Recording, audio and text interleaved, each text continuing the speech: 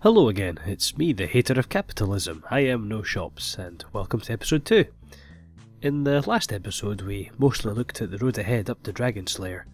One of the things we'll need for definite in future is a decent smithing level, so my main goal today is going to be getting 50 smithing and making my own mithril dagger from scratch, as well as challenging Delrith and becoming a demon slayer. So, the Knight's Sword was a huge boon to our stats, letting us just about produce any piece of iron equipment. Unfortunately, that was the easy part, and the most frustrating part of the grind comes next. Iron bars are deceptively straightforward to make. Half the ore and double the XP rates from bronze sound superb, but for some god's-forsaken reason, iron ore has a 50% chance of being destroyed when you smelt it and you just straight up lose the ore, which effectively reduces your XP rates to half. For this reason, I want to get to gold ore, which is 22.5 XP per bar, which only needs 1 ore per bar and has no fail rate. Iron is still my best XP rates for now, so I will have to grind out iron ore and make plate bodies until I hit 4A mining and smithing. I'm in need of putting up some combat stats, and given my equipment I have to play it fairly safe with what I'm fighting. This is what Imp Catcher is ideal for. The catch to this is that the quest requires me to get 4 coloured beads, which are an uncommon drop from imps. Normal accounts can buy them on the Grand Exchange and literally finish the quest in the same chain of dialogue they started it with. For Ironman, it's a bit more of a problem. The beads have roughly a 1 in 25 drop rate, which isn't bad, but the real kicker comes from the fact that multiples of the same bead can drop, so you can end up getting about 14 beads before you actually finish the quest. Not that I would know at all. So I've been here for in total, about an hour and a half. I have received about 10 beads in total. I can't even fucking count, that's how long it's been, and I've only just got my yellow bead. I just want to personally say to Wizard Ms. Gog, please don't fuck. During Imp Catcher, we got ourselves a Mind Talisman, which unlocks the ability to actually cast spells by letting us craft mind runes. In between other tasks, or if I'm simply not wanting to pay attention, I'm going to be making trips to the Mind Altar. In free-to-play, it's the only catalytic rune I'm actually able to make until I get membership, and unlock Chaos runes at 35. After that, it's Death runes, which require 65 rune crafting and Mourning in Part 2, which is considered one of the most time-consuming quests in the game. To make matters worse, the quest chain is gated behind quests requiring shopping, meaning I'd either have to break my rule or resort to selling cats for 100 death runes in West Ardoin instead. Ceramic Vars of the Falador Knights has got a problem. The Black Knight's fortress to the north is plotting something big, and because of his oath or something, he's forced to conscript a snowflake airman who can't even wear black armour to infiltrate their base. I originally tried infiltrating by knocking on their door and asking if they want to let Sarah Doman into their lives, but they gave me a response I'm legally not allowed to say in a YouTube video, so instead I'm dressing up as one of their guards and just letting myself in. The Black Knights are immediately hostile and just try to beat me to death, so I'll have to slink back into the shadows. I make my way to the jail cell overhead and I actually overhear their plot. As it turns out, they need a very specific kind of cabbage to complete the recipe, and literally any other kind will destroy it and ruin it forever. And through some tragic twist of fate and irony, I happen to have the wrong cabbage, which just tumbles out of my bag and into the cauldron. Quest complete, 2,500 coins, thank you very much.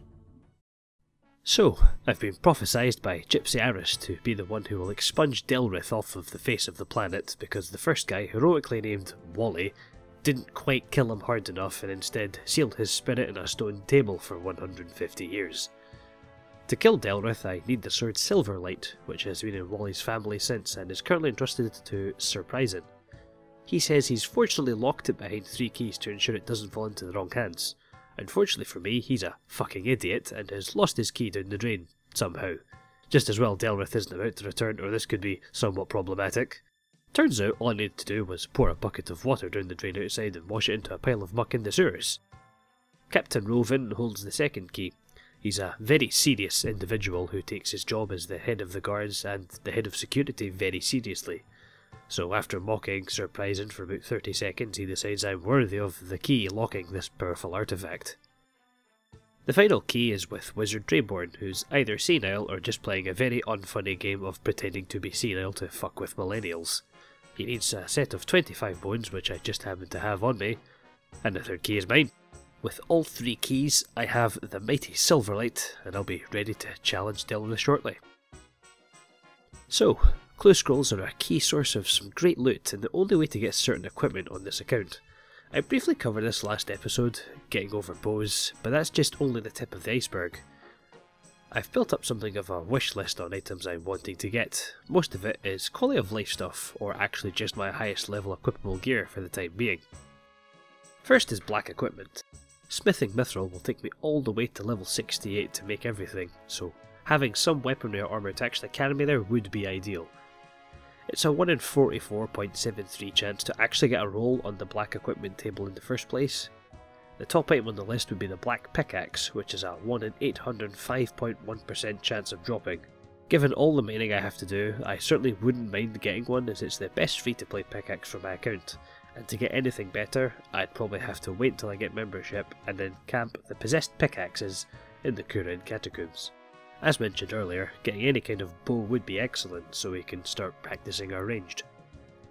And getting any kind of elemental stave would be great given how much runecrafting I've already had to do. These will be great not only for the unlimited runes but also for the magic bonus, letting me hit harder and therefore saving runes in the process. And finally is the Clue Scroll exclusive drop table. One of the items on this is the Trimmed Amulet of Defense, which would be my best in slot necklace if I can land the 1 in 360 chance to actually get it. Otherwise it will be the Amulet of Accuracy for quite some time. Incredibly hot.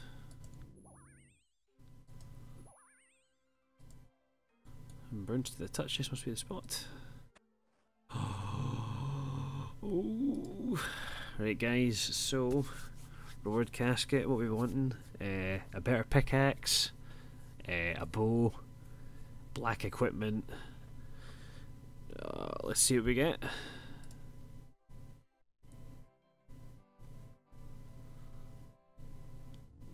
Yay, it's stuff I can't use because of my limitations. Oh, a Black Knight. Let's right click on the Black Knight 3 times for good luck and then get some black equipment. Right, okay. Casket number 2. We'll look for black equipment, magic staff, pickaxes. Let's go.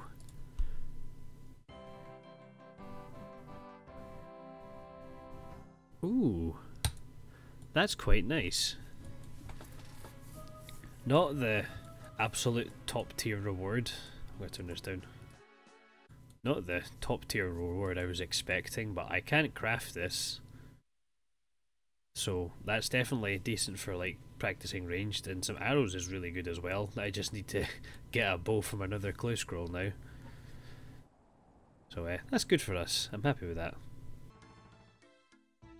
Okay, so we've got another clue scroll here. I think this is number 3. Just done it all in between the mining ground, and ooh, that's